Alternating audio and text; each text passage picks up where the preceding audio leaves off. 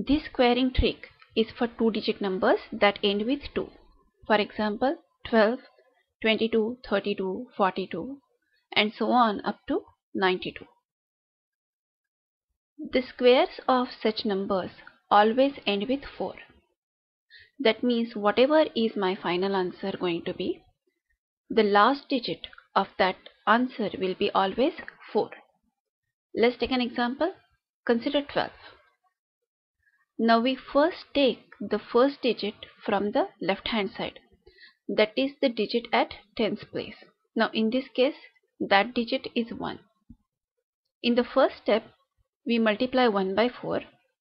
So 1 4s are 4. In the second step, we again take the same digit, which is 1, and square it.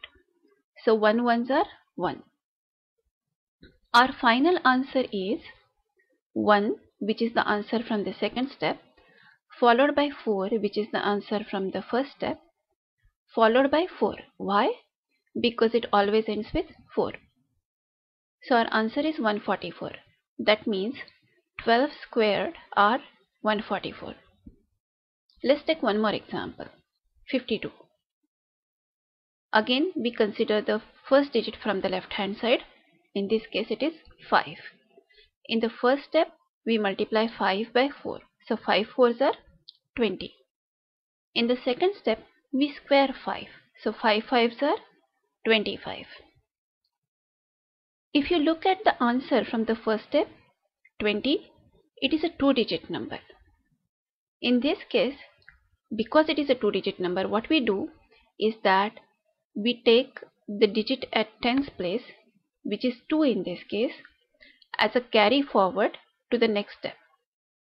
So we are going to carry forward that 2 and add that to 25. So 25 plus 2 is equal to 27. Our final answer is going to be 27, followed by 0 from the first step. This 0 is the digit at the units place. So 27 followed by 0 followed by 4. Why 4? Because it always ends with 4. That means 52 squared are 2704. This trick also works for three-digit numbers, but the calculations are little more complicated. Let's take an example, 172. We consider the first two digits from the left hand side. In this case, those two digits would be 17. In the first step, we multiply those digits by 4. So 17 4s are 68. In the second step, we square 17. So 17 17s are 289. Again, in the first step, the answer is a two-digit number. So we are going to take the digit at tens place, which is 6, and carry that forward to add it to the next step. Therefore, 289 plus 6 becomes 295. Our final answer is going to be 295, followed by 8 from the first step, the digit at units place, followed by 4. So our answer is going to be 29,584.